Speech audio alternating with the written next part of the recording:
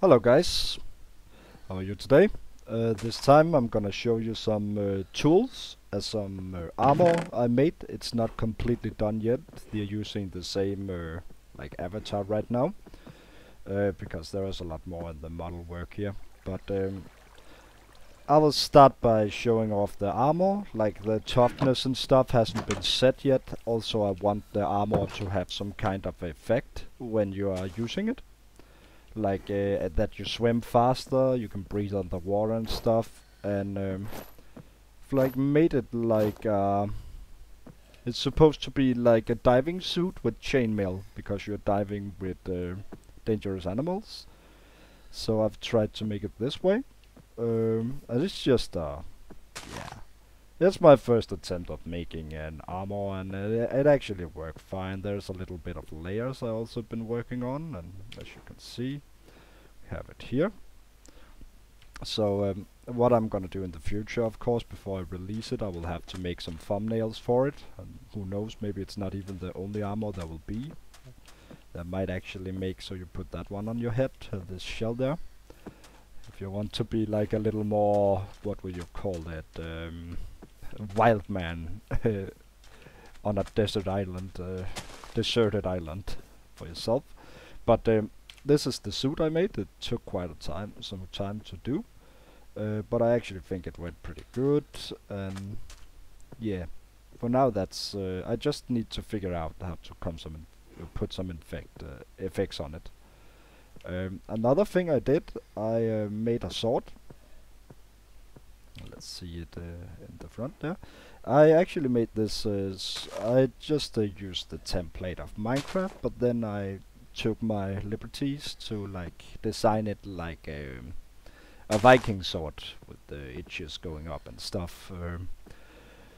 So that's this avatar, or this what we call it, this icon here is correct, and that's the model of the sword. But I also made a pickaxe and a shovel and a hoe, and I'm gonna work on fixing their attributes so they're correct as well, and also they're gonna get models that looks. I will probably keep the Viking theme about these four tools here. That's some of the tools I will be making in the beginning here. In the future I would also like to have a harpoon or something you can fire underwater, a little like a bow, but without the effect of, like, it should just work underwater to hunt these animals with. So that's some of the things I've been making here. Oh, now it's night. Let's see, time set. Time set day. And well, though it doesn't look like they are very finished or anything, they're actually like all the back end behind it, or rather, the programming stuff is finished. So that's nice. Let's see, there's a little box here with transparency. I gotta fix that. What a bother.